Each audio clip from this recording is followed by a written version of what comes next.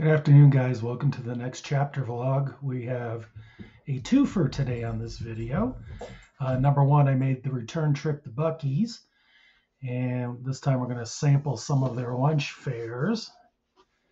Leslie, stop it.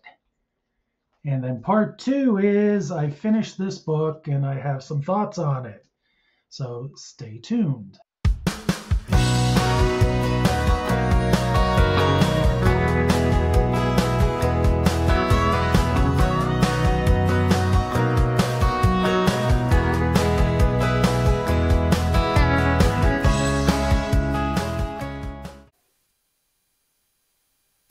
Okay, my daughter wanted some pressed pennies, so we're gonna do these. It's a cranker, so we'll be here for several minutes. Okay, and here's my results. Here he is, slicing the briskets. This is great.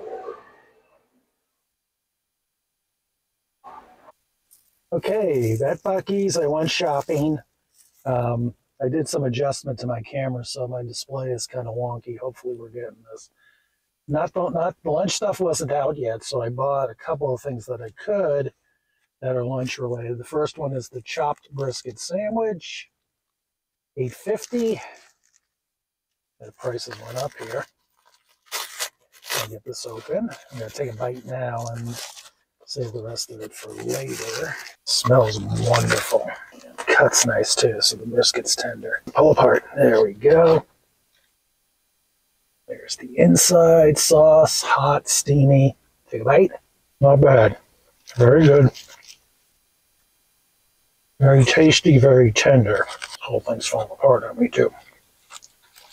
Just the side of a good brisket. So there we got that. And the other thing I was able to get, I'll have to come back in. I needed to eat. I was starving. Is sausage on a stick with tortilla, $7.50. I'm going to attempt to open this up. It's wrapped very well. I'm not going to cut into this. I'm just going to take a bite and not show you where I've eaten. Assuming I can get it open. I like to not completely destroy the plastic so I can wrap this back up and throw it in a cooler. Oh, literal. I'm going to pull the stick out because I don't need the stick. And I'll just take a bite off the end. Oh, wow.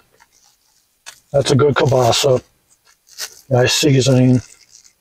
Juicy. And delicious. So when the lunch stuff comes out, I'm going to go back in and we'll go back in and we'll have some more.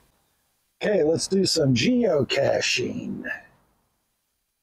We're going for the first one, no ducks allowed. Shall I take a guess? Let's take a look, see if it's under here. Yep, it's under here.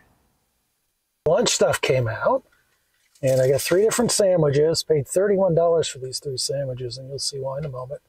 The first one I want to talk about is this one. I'm not going to cut these in half. I'm just going to show you the inside and then take a bite and tell you what I think. This is the barbecue turkey sandwich at $8. Let us open it up. And anything I don't eat, I've got a cooler with some ice that this is going to go in. And this will be something I nosh on during the week. Ooh, that looks, look how decent that looks.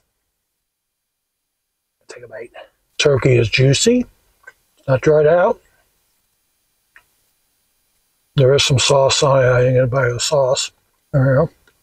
Some sauce, which is sweet. We will wrap that guy up and enjoy it. Next one is the club melt, which is a series of meats with the spicy mayo and a pesto. And this was $8.49. Let me get this open. Oh, my goodness. This is on more of a like Kaiser type roll. This has got the barbecue sauce also, I believe, and it is dripping like crazy. So, yeah, grab a napkin. There we go. Turkey, cheese, bacon, the sauce, and we shall take a bite. Not bad. Looks like it's deli turkey, cheese, and I'm dripping all over the place here. So, this one's good. I like it. And yeah, there's the kick from the mayo right there. That's number 2. And the third one is the 3 meat sandwich, and this was $13. This is pricey because it's 3 meats. And it has sausage, brisket, and turkey. And it's pretty thick too. And I drip some sauce on the console. There you see we got the barbecue sauce coming out. There it is. Look at that. Wow. And the turkey's moist. Brisket, just like before, is really good. And this is sliced sausage, which is similar to the sausage on a stick with a lot of sauce. This is great. So it looks like I will have lunches for the rest of the week. And I'm going to buy some gas and head home. I've got an appointment later today back in town that I got to get to. So with that, we're going to end it here. And we're going to turn it back over to me in the studio for a book review. Hey, Art, thanks for that great trip to Buc-ee's. It sounded delicious. And I, quite frankly, I'm going to look forward to eating it tonight. I haven't eaten any of it since I brought it home 2 days ago. And I've got a plan for everything that I did without the bread. I'm trying to watch my carbs and I'm failing miserably. So that's what we're going to do tonight. We're going to probably scrape all the meat off of the remaining sandwiches. My daughter took one to work with her and heat it up in the pan and serve it that way. But let's talk about the book. And I've shown this book before in a prior video. And I got to make sure it's up in my other camera. Building a Non-Anxious Life. I finished it. I'm going to need to read it again in smaller sections. There's a lot there. It's about 240 pages. And some of the gist of this book is anxiety is not a disease. It's just your body trying to get attention. So that's the big thing. And he has 6 points that he goes through. I'm not going to go in depth on it. And as a disclaimer, I'm not a mental health professional. Please seek your own path. That's all I will tell you. So I've got 6 caveats, changes I've made.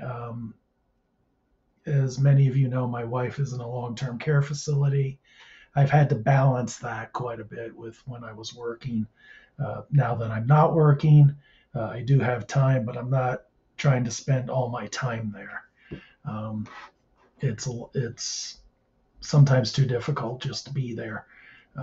So I balanced it out to a few times a week for a few hours, make it work that way. I've started attending church again.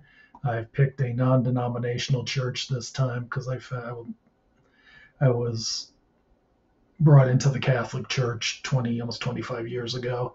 And I found the churches I was attending to be too egocentric. And it would drive me crazy. So I've made a change there. So other things I've done, I've saved a lot of money. I didn't think I could do this in a short period of time, but I have. That's helped in making this retirement choice possible. Yeah, I'm not going to have big trips all over the place, but I'll have enough. Other things the book recommends is declutter. And that's what I've been working on and off for the last few years. I now have a collection of things to put into a garage sale later this year. So I'm hoping that would work. And those are the big pieces of this. The book concludes with 3 words: life is hard. And it is. And you've just got to figure out what's best for you. And I don't know what else to tell you. I believe in you. So make your challenges work. Get professional help as needed. It's out there. We can talk about it without a stigma now. I'm happier. I was seeing a mental health professional.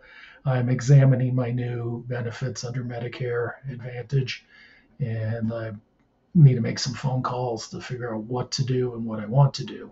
So that's going to be coming. And thank you for listening, and I appreciate it. I appreciate all the new subscribers that have joined this channel in the last month or so.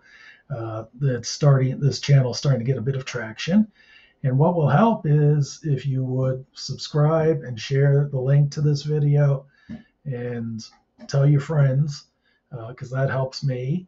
Um, I know I don't like begging for subscribers, but we get there. I'm probably further along. There's a YouTuber known as Mr. Beast, and he's posted his progress year by year as to number of subscribers. I'm actually ahead of him right now at the same point in time. So I'm encouraged that maybe I will become a big time YouTuber or not. You never know. I'm doing this because I like doing it. A couple of other things. I've started a second channel called Celluloid Journey. I'm going to try to make some time, maybe go see a movie a little bit later this afternoon and report on that later. Like I said, like, share, and subscribe. And until next time, good luck to you.